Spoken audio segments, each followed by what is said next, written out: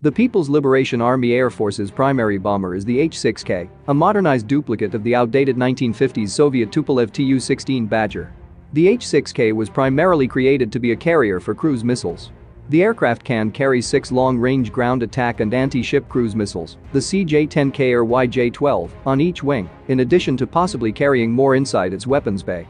It is also said to be armed with a variety of precision-guided arsenal, which makes it a danger to land bases as well as ships of the US.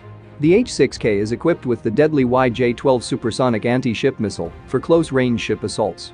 The YJ-12 is the most lethal anti-ship missile China has developed so far, and it raises a variety of security issues for US Navy forces in the Pacific. Because the missile can be launched outside of engaging ranges, it is challenging for Aegis combat systems and SM-2 surface-to-air missiles to identify and combat it.